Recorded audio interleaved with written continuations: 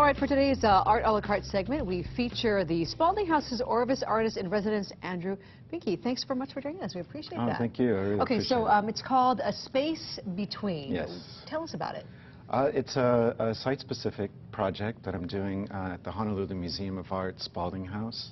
It's also interactive, though, too, so it's engaging people directly with the site and really allowing them to be a part of the piece. We're taking a look at some of the pictures now. What are we looking at? So, yeah, these are, this is where people are involved in it, where I've uncovered the asphalt underneath what used to be a tennis court, and it's been graveled over since then, but I'm revealing this asphalt underneath that has deteriorated and has all these cracks on the surface.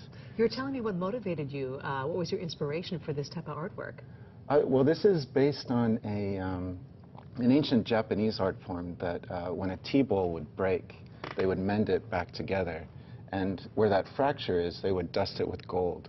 So that's, I'm inviting people to paint these cracks that they see on the surface with gold. And then it carries with it more an appreciation and for this fragility, for impermanence, and honoring and accepting that rather than rejecting it. And it really does sort of expose parts of history in ways too. You were telling me about a similar artwork in Poland. Yeah, that took on a bit different take because it was very specific to that site, but it was inviting people to paint the cracks with gold.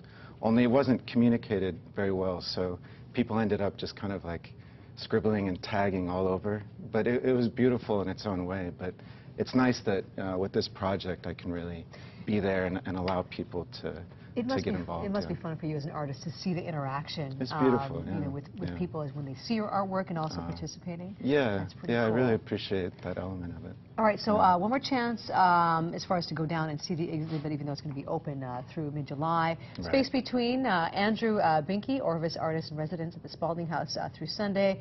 They can help with the project, right? This coming weekend. Yeah, this weekend is the last time that I'll be there, and so the last time for people to really be involved. So yeah, it'd be great. Anybody is welcome. And they can see it through July. Thanks so much, Andrew. Oh, thank you. Appreciate it.